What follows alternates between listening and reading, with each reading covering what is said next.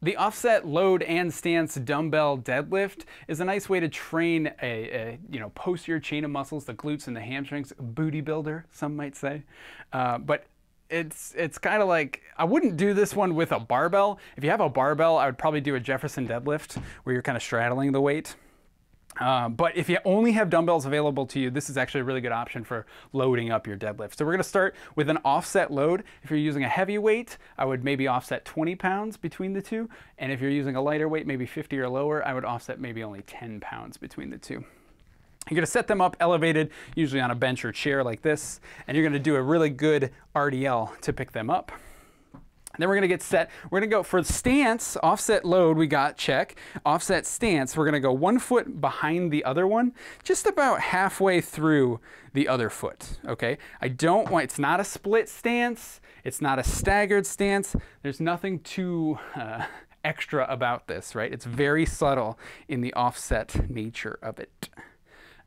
So for here, we're not doing an RDL, but we are going to start from the top. Generally with dumbbells, I don't want to pick them up from the ground unless I've elevated them appropriately, because to get the full motion, the full mobility to get all the way down there, I have to round my back to do that. And you're usually using pretty heavy weights for this. You don't want to load your back with really heavy weights like that.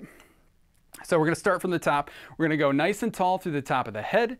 You're going to hinge. And first, this is going to look like the offset stance RDL. We're going to keep most of the weight on this back leg, and then once we get to the point where we can't hinge anymore, then we can bend the knees slightly. Keep pushing the butt back behind you, and when you run out of motion, when you feel like you really need to start squatting to get any lower, I like to stop where a barbell would be and just kind of use that as my guide.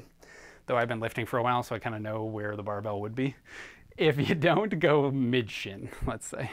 Okay, so we'll walk through all that again. So nice and tall, weight is on the trailing leg, a little bit of weight on the front leg, but most of it's on the trailing leg. You're gonna push the butt backward until it runs out of motion, and then you're gonna bend the knees to go a little lower, and then you're gonna just reverse it. So I start straightening the knees, and then when I get to the about knee level with the weight, I'm gonna drive the hips forward, squeeze the butt.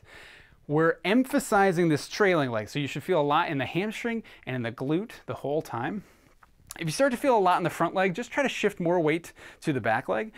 Biggest mistakes on this one is just not getting the hinge kind of timing right.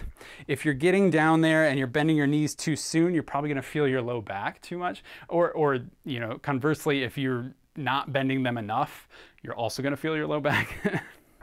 So my favorite cue for this one is just feel it in the glutes and hamstrings. Feel like your legs are doing the work, okay? Make sure your legs are doing the work. More burn will be better for this one.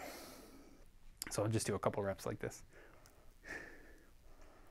And then once you get all on one side, I would usually balance this one out.